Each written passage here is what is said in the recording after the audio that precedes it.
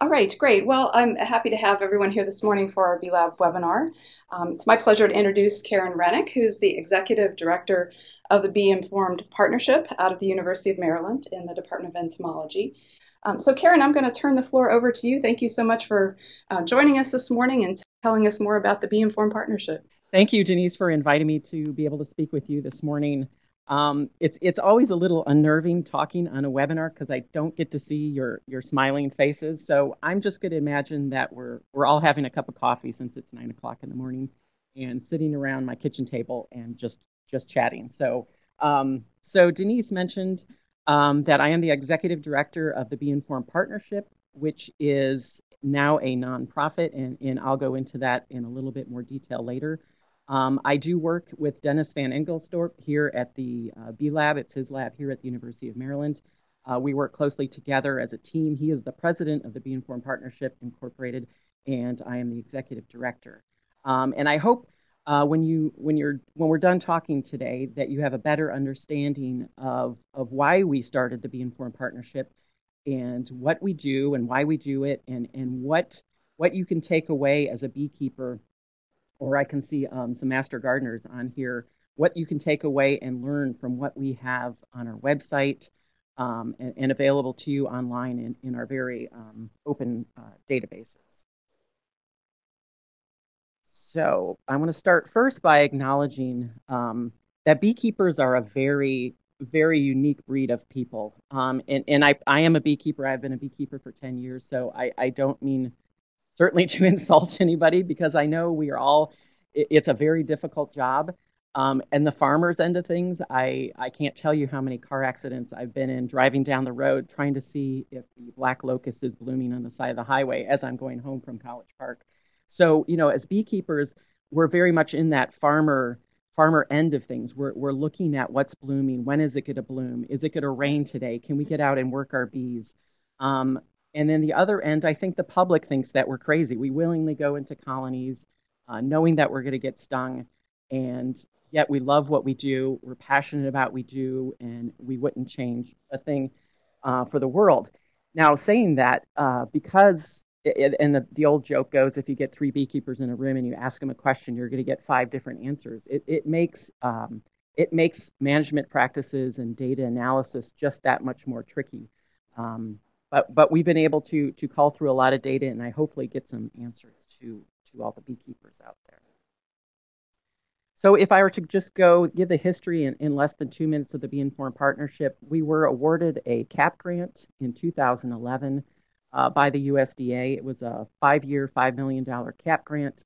Written in that grant was that we would become sustainable by the end of the grant. And so after the second or third year of the grant, Dennis and I started meeting with venture accelerator groups on campus. We started really digging into what kind of a sustainability plan or business plan we could have for the Bee Informed Partnership to continue what we think the good work that we're doing. After consulting with some groups, we took some business classes, and we are now a nonprofit. We are registered in the state of Maryland, but we are recognized by the IRS as a 501c3. And one of the other main points that I want to mention is that the grant was originally written with one technical transfer team only, and I'll explain what a technical transfer team is a little bit later in this presentation. But just remember in the back of your mind, the grant was only written for one, and we currently have 5 across the country. So our end goals were to obviously reduce colony mortality. We wanted to have a better understanding of colony health, and that the management practices that beekeepers are using, and how does that predict or corroborate their overwintering success. And we looked traditionally at winter loss. Now we look at summer loss and annual loss as well. The final goal is that we heard a lot from beekeepers saying that, academics and scientists sit in their ivory towers, and it sometimes takes 5 years or longer to get the information back to the beekeepers about what research projects or what research experiments they're running. So we were trying to look at something that we could turn around very quickly, get the data back into the beekeepers' hands as quickly as we can, and make everything we do very transparent. So those were those were kind of our lofty goals as we set forth in the grant, and I think we've done very well in accomplishing them, and we want to continue working towards those.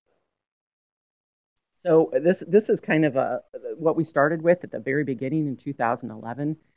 Remember, this is coming, 5 years after CCD has happened. People were beginning to realize that beekeeping had become very, very complex, that a lot of beekeepers were leaving the industry because they were losing so many colonies, and that the answer wasn't just one answer. There were many different factors affecting bee colony health. And then we knew that some of the answers were out there. We knew from talking with beekeepers that some beekeepers lost way fewer colonies than other beekeepers. So we knew there was something out there that they were doing differently than other beekeepers. And then we also had the premise that nobody really listens to anyone unless it affects you directly. And so the joke we have is that if you go into a village and it's a fishing village, and everybody fishes with worms. They use worms as their bait, and they're continuing on their livelihood. That's what's always been done, and they're going to continue going on to fish. But if someone comes along, a scientist comes along and said, you're going to catch way more fish if you use frogs as bait. And the people in that village would be, kind and understanding. They would nod their head, but that they would turn away and continue to use worms as bait until the next morning they go out and see their neighbor who had just started catching fish with frogs. So that directly impacts you. If you see a change being made, something impacting you directly, and you know that change can be attributed to something you're doing, we think that impact is much more powerful than someone just telling you what to do. So that was the whole premise of BIP, is that we would provide data back to the beekeepers to let them make their own decisions. We don't tell anybody what to do, but we just say, here's the data. You can make your conclusions based on your management choices to reduce colony loss. So one of the other guiding principles is that we're using human health epidemiological methods for this, because we don't have a lot of in-field data. We do now with the technical transfer teams, but when we started, we knew we would have to ask as many beekeepers as possible what they're doing in their colonies over the course of the year and how many colonies they would be losing. So this is a very large data set. It's very dirty in the terms of epidemiological studies. And it's the same thing that's used by human health. And I'm thinking here of the Center for Disease Control. This is a graph of how AIDS is spreading. And this is by a company who wants to eradicate AIDS by 2030. So we have to look at a lot of data. And the data is dirty data because it's what people remember they did. And by calling through that, though, we can see significant differences in the management practices of beekeepers that will help reduce colony losses. So we're using these epidemiological methods in all the large survey data that we get. And one thing that must be kept in mind is that all of the data that I'm going to give you is correlative data. And correlation does not imply causation. There's a lot of correlative data out of there that makes no sense. And I give an example for here. There's a study saying that people who have passports have a lower risk of getting diabetes. Well, we know, in fact, that just going out and getting a passport isn't going to automatically lower your chance of getting diabetes. But there's probably other factors involved. Perhaps people who travel probably have a little bit more spending income. Maybe they eat better, they get more exercise. So there are a lot of other risk factors that are associated with this data. And so we must be very careful not to realize that by doing this one thing, I'm automatically going to have this happen to me. It's all correlative, it's not causative. And because we see along the regions of the country that there's great differences in how beekeepers keep bees in the north and the south, in the mid-Atlantic, the Northeast, the Northwest, and so forth. So we have to take into account those microclimates in those different regions. Okay, so why did we start the Bee Informed Partnership? As I already mentioned, we knew that there were management practices out there that showed much more successful beekeeping than others. And just this past year, if you're familiar with our annual loss survey, the annual total loss of colonies in the United States was 44%, which is a shocking number. If you think about that across other types of animal husbandry, if we lost 44% of the cows or 44% of the pigs in the country, this would be just a shocking number. Beekeepers are very good at making up new colonies, and we're seeing that they're compensating for this loss that they get throughout the year by making many more splits in the spring and summer than they used to, because they know they're going to lose this many colonies. And this is just a quote from John Miller, if any of you know him. He's a commercial beekeeper in North Dakota. And, there's roughly 2.7 million colonies in the country, but there's only about 1,500 to 2,000 commercial beekeepers who really are the gatekeepers of our national food security. So this becomes an issue much more on a national level as we enjoy the variety of fruits and vegetables and nuts. So again, China emphasizing why do we care, and why should the nation care, and why should even people who aren't beekeepers care. This is a pretty telling illustration of the value of honeybees, ranked third in the economic ranking of agricultural products. And here, just behind cattle and swine, the value of honeybees rated, $15 to $18 billion nationwide are attributed to bees, and this is based on the pollination services that they provide, again, to give us that great range of variety of food that we enjoy. So how is the Bee Informed Partnership gathering all this data, and what data are we gathering? This is a kind of just a cartoon version of all the projects and outreach efforts we have going on. In the upper left-hand corner, we'll talk about this in more detail right after this, is on the ground sample collection. These are the technical transfer teams working with about 90 to 100 commercial beekeepers nationwide. They go out and sample the colonies. They assist the commercial beekeepers in their management practices. Just below that, all of the samples, if you're involved in any of our Sentinel apiary projects, or in the National Honeybee Survey, or in the technical transfer teams, all of those samples come back to our central diagnostic lab, which is here at the University of Maryland. And we process anywhere between 16 and 18,000 samples a year. So it's a lab that's running full time, pretty much every day of the year, except for those major holidays. We also have, in the lower left-hand corner, we are the lab who runs the APHIS National Survey, which is a survey that samples from roughly about 42 random states in the country in a year, just to get the base threshold of colony health. And we look at nosema, varroa, some pests and pathogens, pesticides, and about 6 or 7 honeybee viruses.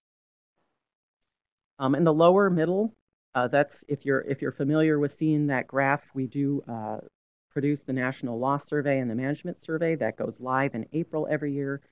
We have about 8 or 9, 10 years of data that we consistently track the losses across the country, and that's published usually in May.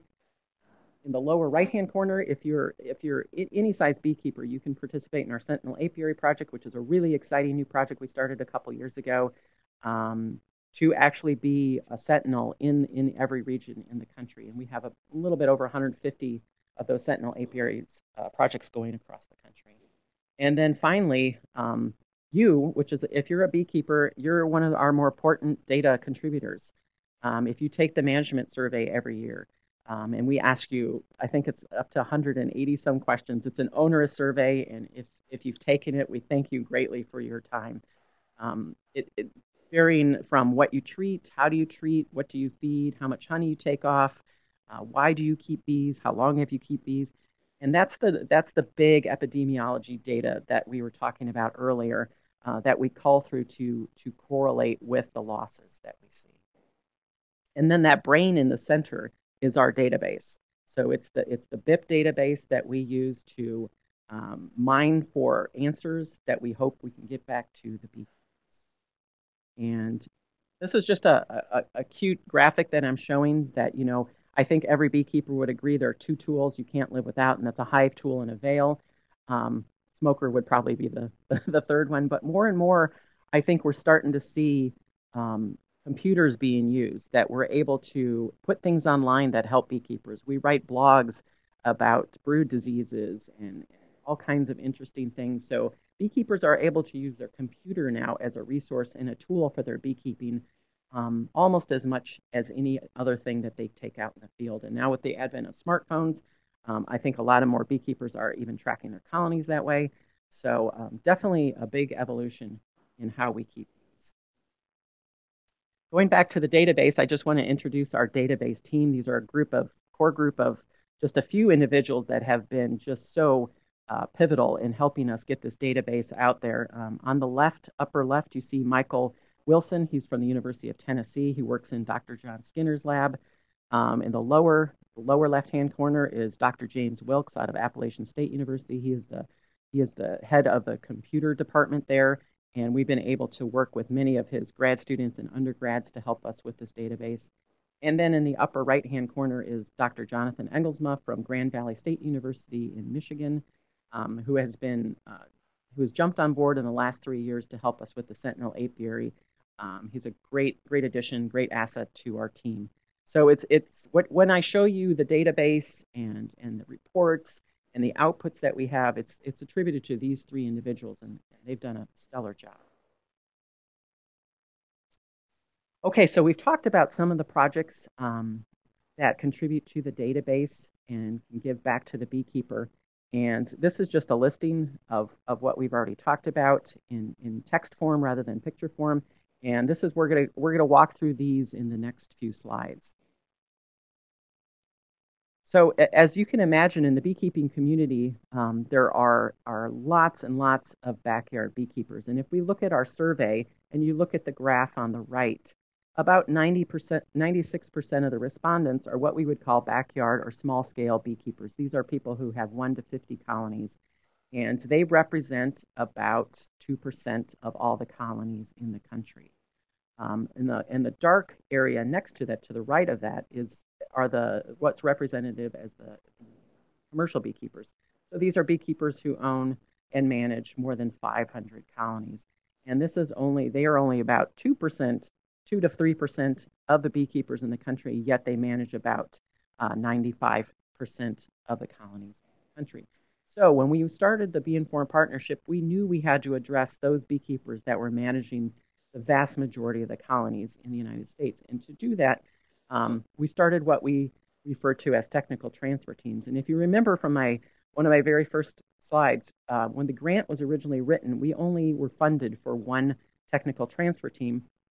And that was the technical transfer team you see in Northern California, based out of the University of California Cooperative Extension. That's in Chico, California.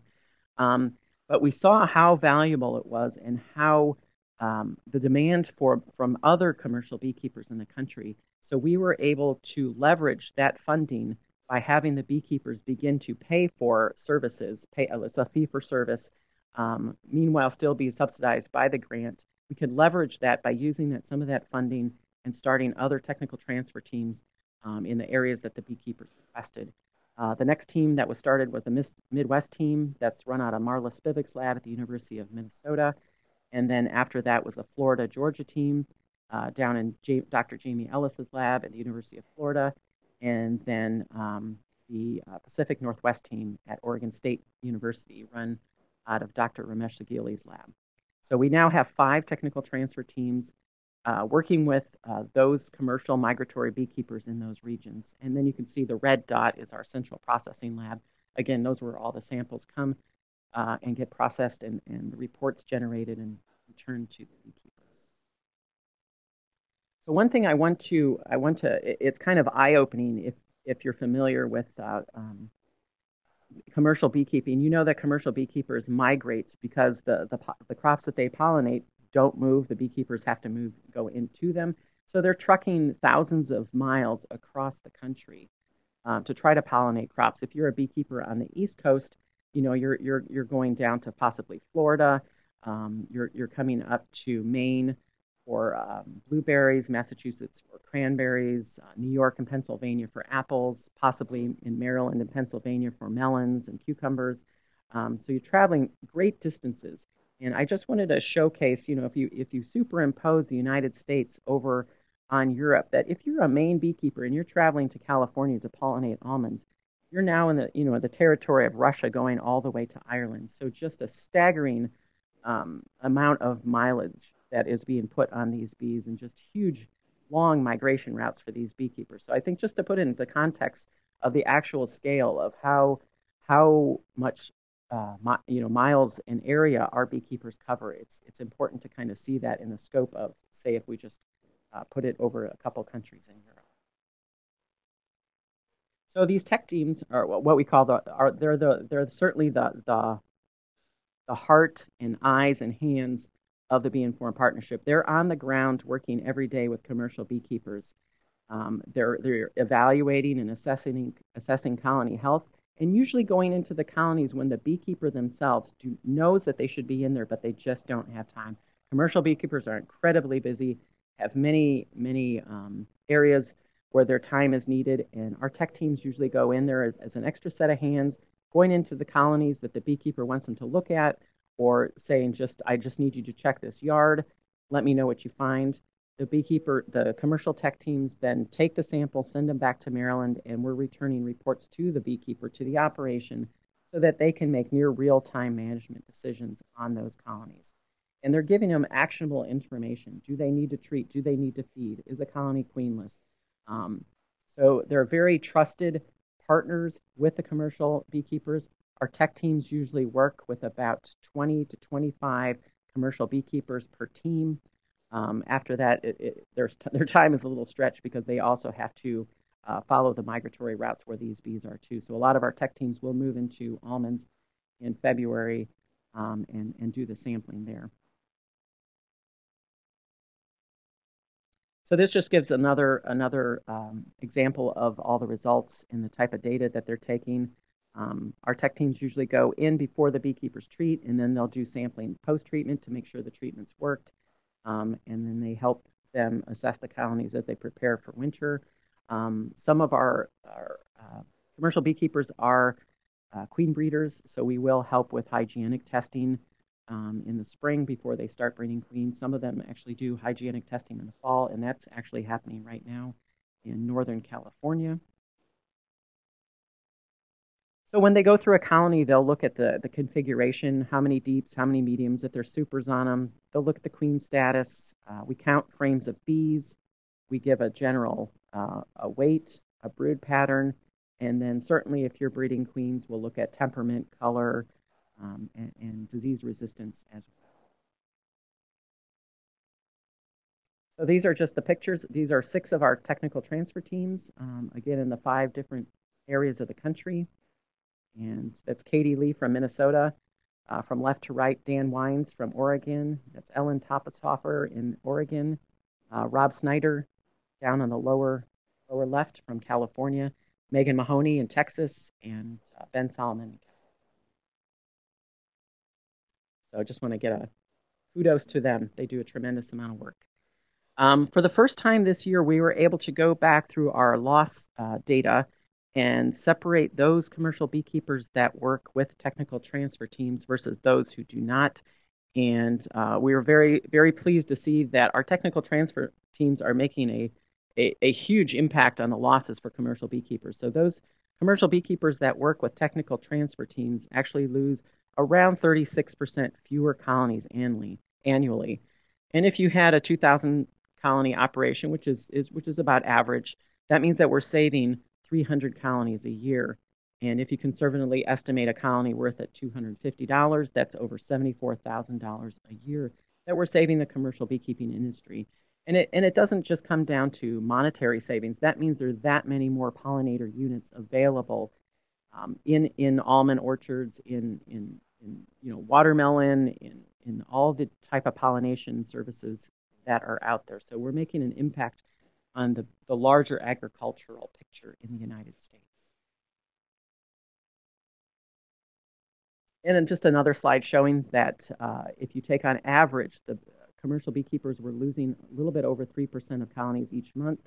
Again, at $250 a colony in a 2,000 colony operation, that's representative of $15,000 if the losses are sustained. So just a staggering amount of losses for commercial beekeepers if things continue the way they are. So I wanted to I know most of you are probably not commercial beekeepers, but I just wanted to give you an example of what a report would be for a commercial beekeeper. Here we break down in the top table. We give them, and they usually have yard names. We're just calling this yard 1 and yard 2. Here you can see the Varroa average for yard 1 and yard 2. We give them a range of the samples that we've taken, as well as nosema. There's frames of bees and the range of frames of bees. And the nice thing about the technical transfer teams is they can follow colonies throughout the year. So those colonies you see highlighted in yellow are historic colonies. So those are the most recent data for that colony. And then all the lines below that, before you hit another highlighted yellow field, is the historic data for that colony. So the beekeepers can see, say, if he treated for Varroa, did that treatment make a difference? Because the technical transfer teams are going in there repeatedly, usually 4 times a year, to sample that colony. So he has real-time data. He knows if a treatment, a feeding, worked. He can see if there's any type of disease that they're picking up, see if it's queenless, how many frames does he need to feed to up his frame count. So there's really nice data that we're getting back to the beekeeper. If you can see, it's kind of hard to see when the values of nosema or Varroa go above an actionable threshold. Those numbers are highlighted in red.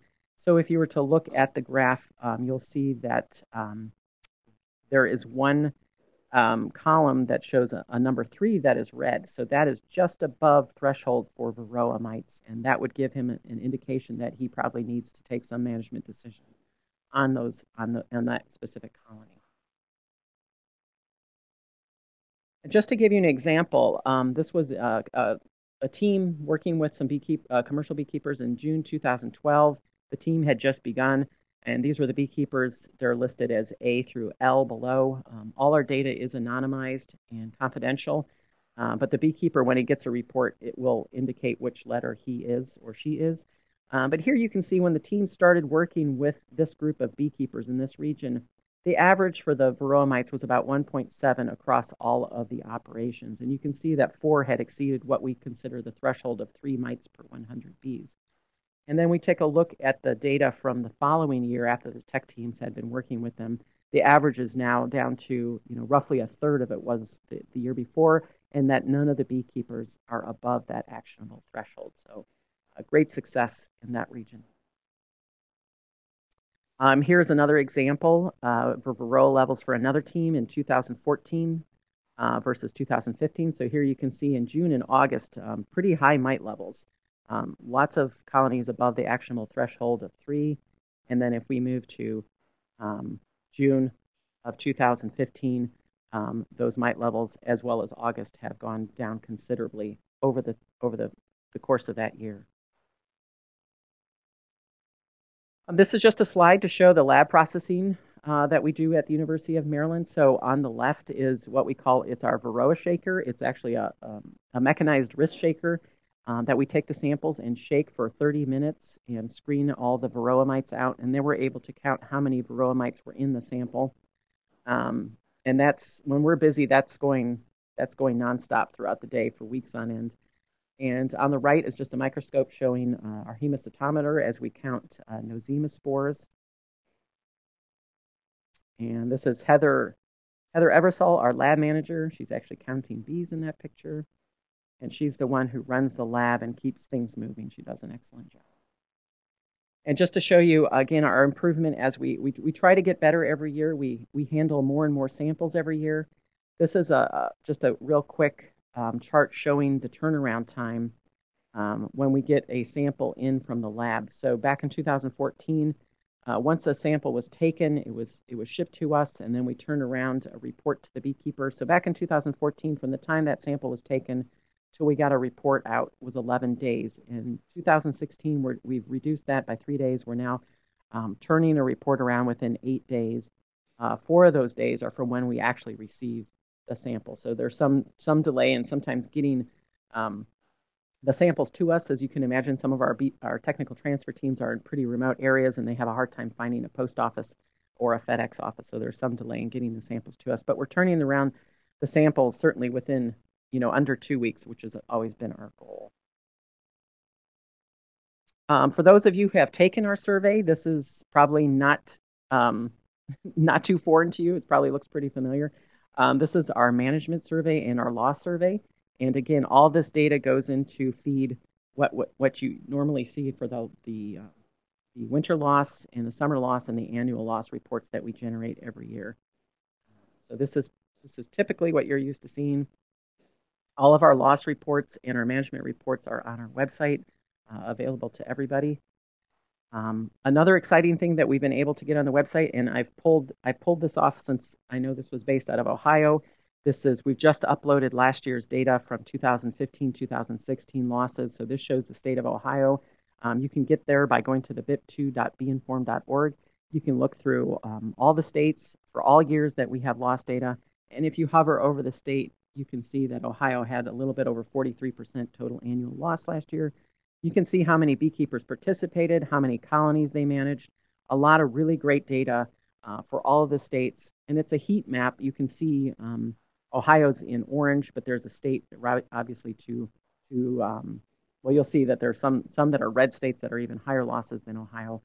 So it kind of gives you a heat map every year, and you can see those regions of the country that were hit harder than others by the losses. So feel free to please take a moment and go there and play around with the data. We do have all I think I mentioned our monofactorial reports online. So this is, again, correlating management practices with losses. And this is a picture of our website, and I want to show you, this is where we get to put our thinking caps on and be scientists. This is what our typical monofactorial reports used to look like. I'm going to show you what we've gone to recently. This is the typical report that we had showing that did you treat your dead out equipment once you found it? And those beekeepers who immediately used equipment lost far fewer colonies and significantly fewer colonies than those who stored their equipment for later use. And this is 4 consecutive years running now. So I'm just showing you the types of reports that they're still on the website, but we have a new data explorer that I'll show you in the next slide that lets you play with the data even more. This is one that we hope to have a bigger impact on. The Varroa control products. Every year we've asked this question, and we are shocked to see how many beekeepers do not use a Varroa control product on their colonies. And we've seen this number actually go down, so we think we are making an impact. But in this slide, it shows 58% of beekeepers do not use a Varroa control product on their colonies at any point in the year. And again, 4 consecutive years running, that shows that if you do, you lose significantly fewer colonies than if you didn't. So those are the type of monofactorial reports we've been using for the last couple of years. And this next slide is what we have gone to and is now available on the website. And we're calling it our Data Explorer. So if you go to the bip2.beinformed.org, you can actually see, and you have pull-down menus on different management practices. And then again, this is available for anybody. So we hope that individual beekeepers, beekeeping clubs start using this. This combines all the data we have taken in the last 6 or 7 years. So there's a huge amount of data that goes behind this. In this question, I just wanted to show you an example. And it says, I want to know what is the correlation of different control products on colony loss. And there's a scroll down menu. You can pick lots of different products. You can pick all of the products even. I picked Formic just because I know that's one that a lot of beekeepers like to use, and it's an organic product. And then in the graph down below, you can see that those beekeepers who used formic acid lost significantly fewer colonies than those who did not use that product or did not use any of the products. So really interesting a way to play around with the data. It lets you choose those products or those management practices that are familiar to you or that you think are making a difference. And it gives you you get to be the scientist. You get to play around with the data and be the researcher and see what is making a difference. What can I use in my own yard? What can our club adopt? So this is all out there now. It's completely transparent, open. You don't need a login. You don't need a password. It's just on our database for everybody to use. So we're really excited about this. I'd love to hear feedback from you. It's fairly new. So yeah, we look forward to seeing more people use it and get feedback from you on what would be helpful. And one of the things I mentioned in one of our projects and outreach projects that any beekeeper can use is the Sentinel apiary. Some of you may be members of this. This is where we have a hive scale in a yard, and we're asking you to take disease or sample your colonies 6 months out of the beekeeping year. And you send the samples to the University of Maryland, and we send back the data to you. This is a map. This is not an updated map. It doesn't show all 150, but we have 150 scales out there working with the Sentinel Apiary program in the different regions of the country. And I'm just going to move along quickly here. I see my time is running down. The part of the Sentinel project is taking monthly samples, like I said, for 6 months, where you go in and scoop the bees, you send it to Maryland. All of the kits have everything that you need. This is a really popular project for clubs because that gives them a regional view of what's happening in their area. They can see when the nectar flow starts. They can possibly see when swarming begins. They can watch their disease loads and then make management decisions based on the data. It's all data-driven. We've talked about lab processing already.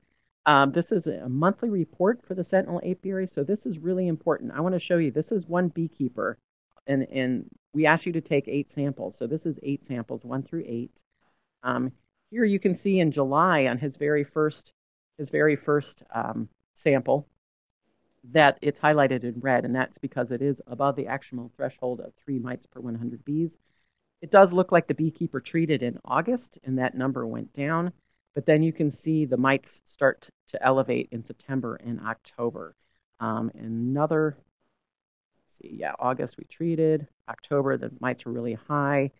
We do give him some other baseline threshold data that I'll talk about in a minute. And that's the APHIS National Honeybee Survey. So if we go back, this USB, the one that's highlighted in yellow, we have data going back since 2009 in most regions of the country where we can give baseline health data, so we can compare the averages. Even though his mites were at 5.8, the national average at that time was 6.13. So he's a little bit below average, but both of those numbers are still above the actionable threshold. So our lab does participate. We do run the APHIS National Survey. So we have yet another database of data available to share to beekeepers and give them information on what is typical for their region. And I'm just going to go through this real quickly. Again, this is all on our database. This is all available to anybody. It gives you the states, and if you hover over a state, it will give you the Varroa and Nosema average for that year, and then you could scroll down and it has the different years that you can pull down. As we move through it, we collect pesticide data for every state that participates. So here you can see the pesticide category distribution for all years on the left, and a pie graph, and then the pesticides for this specific state on the right. So if you're interested, all of that data is, again, available at bip2.beinformed.org on our research site. And this is an example. This is the graph showing that beekeeper that showed, or a beekeeper that showed his month in August, his Varroa mites were much lower than anybody else participating in the project. And as we step through, we're going to skip over Nosema. Maybe I didn't include that. Here you can see where the yellow arrow is, his Varroa mite levels were extremely low. And then September, he's still doing very well. If you look, he's the dark green bar chart. And then as you notice in October, his Varroa mites just go through the roof. And we think this is happening. He was probably keeping his mites really low, that there was probably another crashing colony nearby in his region that may have reinfested his colony, or in this case, maybe the brood size shrunk and there's just more phoretic adult mites on the bees. So really interesting data. October is a critical time for watching Varroa mites in honeybees. I'm just going to skip through some of these. As we talked about, Varroa mites are critical for maintaining colony health. You have to keep their population under control. We started a project called Mite Check in combination with the University of Michigan and University of Minnesota. You can go to bip2.beinformed.org, Mite Check, and this is one of the reasons why we started the Mite Check program. If you can see, this is all data from the APHIS National Survey, and you can see there are 5 months of the year that exceed the actionable threshold for varroa mites. The important thing here to note is those months, month 1 is January, just for example, so month 8 would be August. So here you see July, August, September, October, November, all of those data show that the mites are above actionable threshold. And those are the critical months when you are breeding winter bees. It's really important to keep those mite levels low so that you can have healthy bees to make it through the winter into the spring. So this was alarming when we saw this. We started the mite check program to make it easy for backyard beekeepers to do sugar rolls or ether rolls or alcohol washes to monitor mite checks, enter the data into this website, and you can see different areas of the country where people have entered. You can see if there's hot spots, if you're in a county that is experiencing high mite levels. And this shows you the data, that how many mites per 100 bees. Did the beekeeper do anything? Drone code removal, if they did a treatment, and then the type of mite treatment. So, again, this is all available on our website. I think if you're a beekeeper, you're familiar with this, that we measure mite levels and you manage the mites based on the results and the time of year. There's lots of options for doing that, from just drone brood removal, very organic practices, to miticides that are also organic, or if you want to use hard chemicals, those options are available to you. And then we ask everybody to also measure the mite levels after you've treated to see if your treatment. These are the powdered sugar roll kits that we sell. They're available at the University of Minnesota bookstore and at Mann Lake. So if you want to participate in the mite check program, you do not need to buy one of these kits. If you have your own sugar roll kit, that's fine. We also have on our website how you can make them yourself. So we get down to how does this all help you? Hopefully, as a beekeeper, if you're a small scale or sideline or commercial beekeeper, you see all aspects of the data that we have available to help you make decisions. We have many outreach projects that you can participate, that we encourage you to join. The more the merrier. We are thrilled to have new beekeepers join our Sentinel apiary projects. If you go on our website and play with any of our data explorers or look at our state reports, we'd love to hear back from you to improve or add more things that make your life easier or that would be more relevant to your type of beekeeping. You can see the pests and pathogen loads in your region, and you get to be part of the bigger community that is helping improve colony health in the country. So very excited to have new folks join and to get feedback from them. This is just a kind of a kudos to our lab, our grad students, USDA personnel that we work with. I also wanted to put a quick plug. We are hiring for our technical transfer teams. We're starting up some new teams and filling some slots in some teams where we need an extra person.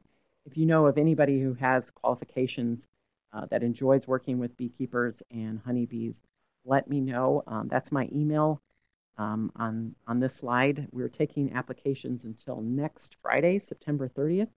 So please feel free to spread the word if you know anybody who would be interested or you think would be a great match for that. They can contact me directly. And I just wanted to go back to the very first slide where we acknowledged that we're a unique mix of people, but we're all in this together. And I think the more information we provide each other, the more access we can have to the data. And we're always refining and improving what we're finding, trying to quickly turn it around to all of you. And just to acknowledge that we are a community as diverse as we are, but we're a special community and one that's very important to all of the nation's agricultural economics. So I want to just give a last shout out to thank you for our funding sponsors. I think that's the last slide. Yes. Okay, great, Karen. Thank you so much. We have a couple questions coming in already. So let me start with Alan, who asks if there's any plan or chance to make your database or part of the database available to the public for research or for other researchers to use. So yes, we do have plans in place. We have actually quite a few grad students using it right now that are working at the various institutions around the country. But we certainly, that is actually one of our top items on our agenda this year, is to get access to researchers. We've just opened it up to a group of researchers at Cornell Labs at the state of New York, and we've just opened it up to the state apiarist in Texas for their own. They're going to use it as their own data repository, but also adding the data into the BIP database. So that is definitely a key goal for this year. Okay, great. Swarmcatcher asks about packages and varroas as being a vehicle for movement of varroa across the country. And if you have any comments or suggestions about how that can be managed or maybe is being managed? Yes, if you had asked me this 5 years ago, I would have never thought it was a problem. But at the University of Maryland, we have seen it in the packages that we've brought, and what we are going to move to next year is treating those packages as soon as we install them. So we're installing usually in late March, early April. I would almost do a sugar roll as soon as you get the package, as soon as you install them. If you see mites are high, then I would go ahead and treat. We're going to try to do a treatment immediately next year. So I agree. It is a problem that we're seeing elevated every year. Great. And you mentioned that your tech teams are expanding. Are those geographic expansions? Or are you adding more teams in the locations where you're already working? Yeah, so we're adding, some of our teams are a team of one. So we're hoping to get those teams a second person. And then we're also thinking of possibly adding 2 new teams, one here in the Northeast and one possibly in, let's just say, the Northern Midwest. Okay, great. And so there's a follow-up question about the package treatment and whether you have suggestions for what kind of treatment, or does that kind of vary, or will that be a part of maybe the information that goes into your database? Yeah, so that's a really good question. It all depends on what region of the country you are in. So much of those treatments now are very temperature dependent. So I would look at what region you're in and whether or not you're going to be in that temperature range for treating, and then use the appropriate product for whatever region or temperature range you're in. But yeah, excellent question. Okay, great. And then Alan, maybe you can elaborate in the chat pod. Alan has a question about the pesticide and herbicide use versus colony loss. And maybe, Karen, maybe he's asking if you've been able to correlate the pesticide use or pesticides that you're finding, and I'm inferring that's from pollen, or is that from wax in your data? Yeah, so again, another good question. All of the data that we have online for our pesticide has been from pollen and bee bread. We have noticed that wax is probably going to be a better indicator of the long-term pesticide usage in that colony, or the pesticide accumulation in the colony. And that includes both the varroicides that the beekeeper's putting in addition to what the bees are actually bringing back to the colony. So right now, the data on the database is for bee bread and pollen only. I think this next year for the APHIS National Survey, we're going to actually move to wax samples, and we should make that very clear on our website. I think Dennis just released a paper about that has it just. If Alan's able to get me his email, I can send him the paper that came out where they tracked commercial beekeepers up and down the East Coast, and it had the breakdown of herbicides, pesticides, fungicides. The thing that we're seeing is a lot more fungicides are in the colony than we ever imagined, and those fungicides are labeled as safe for use by honeybees, but we're seeing a direct correlation with the amount of fungicides and colony mortality.